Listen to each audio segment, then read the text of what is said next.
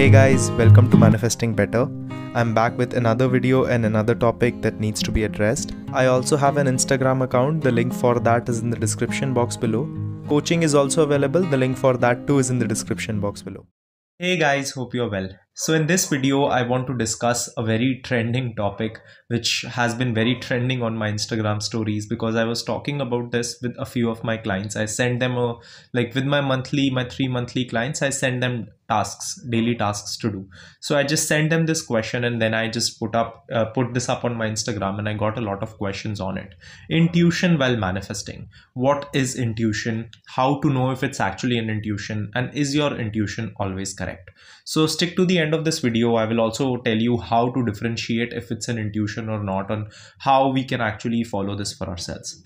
So let's start the video by understanding what is intuition. Intuition usually is a feeling that we have which we don't have any explanation for, that tells us to do something. Now, people often will tell you that I had an intuition that this person is good, or I had an intuition to go left instead of right when I usually go right, or I had an intuition to invest in this business opportunity. And in its own way, it worked out for me. It just gave me great gains. And when I went left instead of right, I found this $100 bill.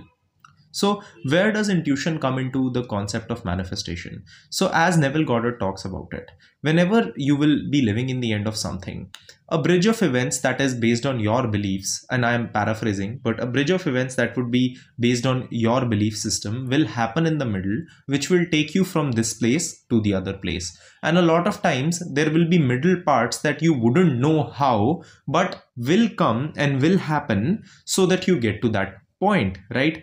Now, a lot of times the bridge of events consists of some sort of intuitive action. Now, some people, like, this is different from inspired action, but they gel up together. So what can be an intuitive action?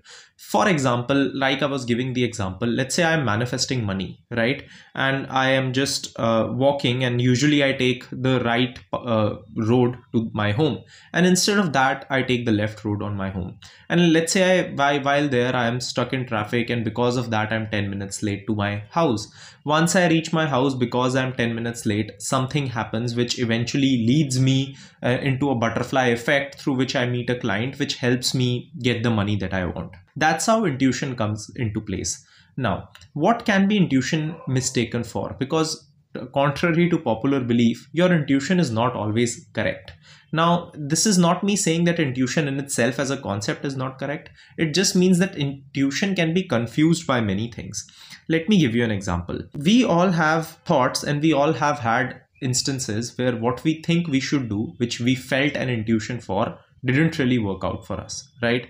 That's more often than not because what we were calling intuition is not actually intuition, but an insecurity through which my mind is trying to protect me. So one function, and one very important function of your mind, is that it has a job to protect you. And because your mind has a job to protect you, it will create some patterns to make sure that you only invest your time, effort, money into things that it has proof to believe will work out for you, and that will give you great benefits and that you will survive through. Now, our mind doesn't care about the happiness aspect of it. It cares about the survival aspect of it, especially when we have been trying to manifest something that we have had a lot of past issues with, and a lot of insecurities with, and a lot of pain with. Our mind will try to protect us, right? So a lot of times what we are actually calling intuition is just an insecurity that is trying to protect me. I will give you an example.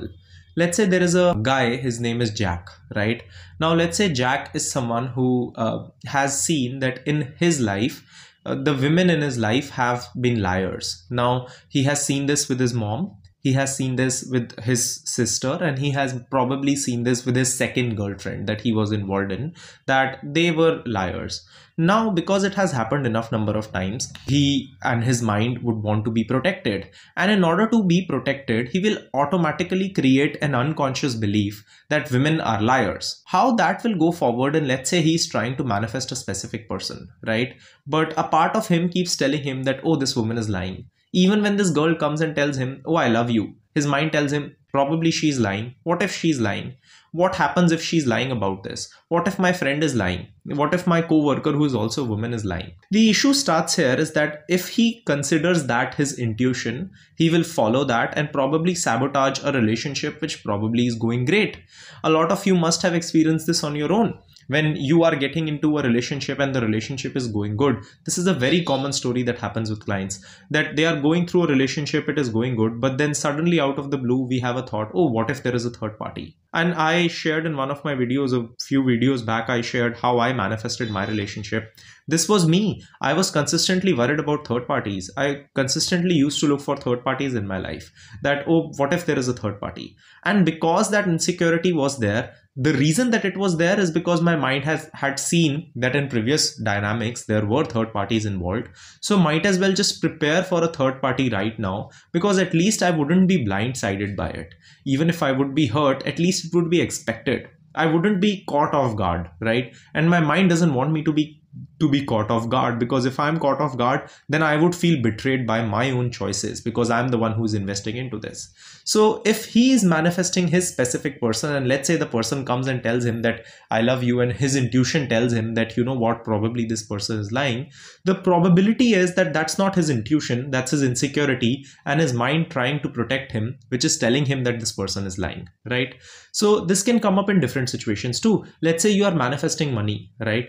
And for example, you had a past where your father was into a business and he was cheated by one of his employees.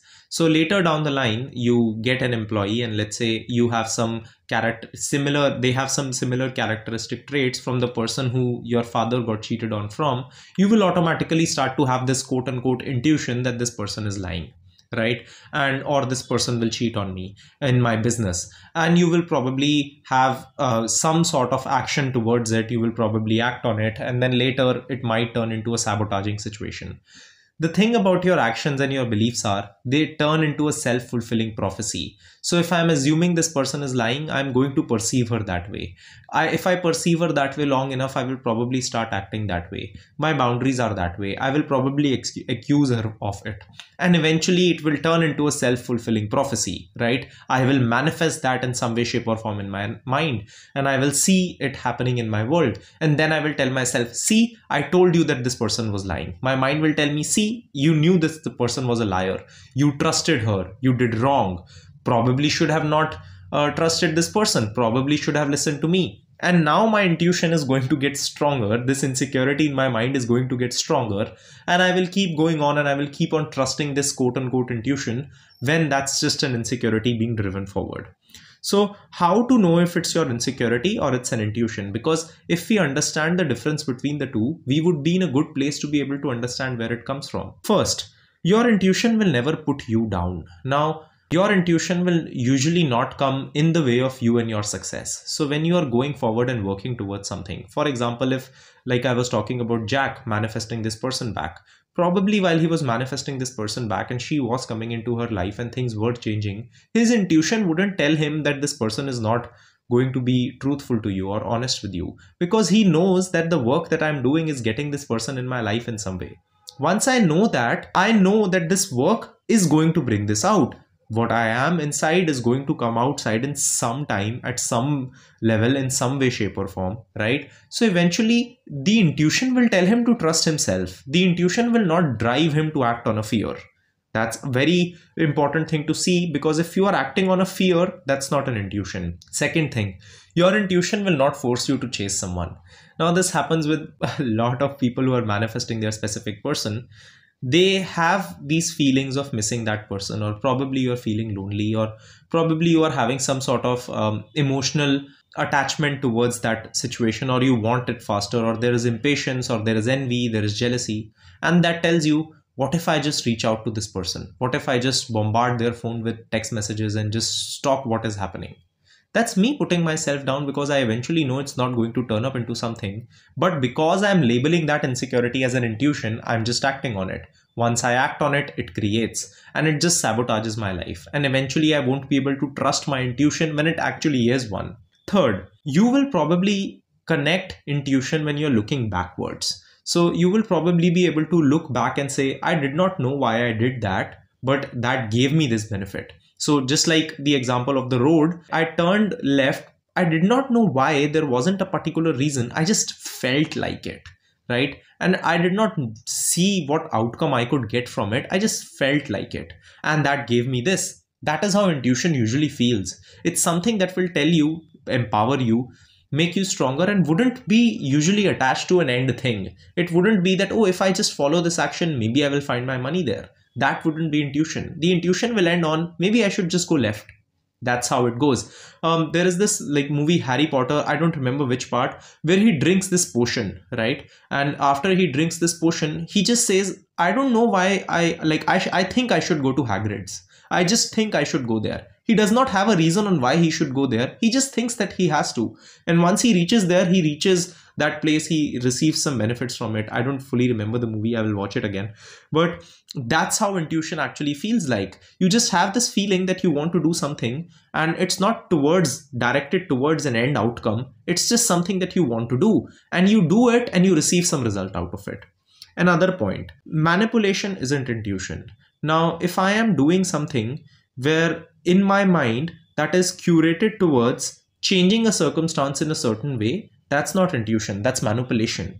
If I am saying that, if I just go to the same gym as my specific person, maybe I will have a better chance of running into them. That's not intuition. That's coming from a desperate state where you're trying to manufacture circumstances. That's not something that will help you.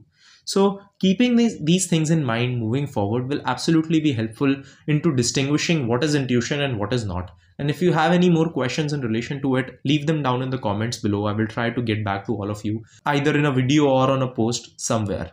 Also, if you want to subscribe to my newsletter, a lot of people were asking me, then it's for free. The link is in my bio, or you can just type www.manifestingbetter.com and you can sign up for the newsletter there. I send out a newsletter every Friday.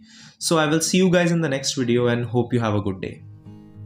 Click the like button if you liked the video. Subscribe and turn the notifications on for more such content. Comment down your video suggestions and I will see you guys in the next one.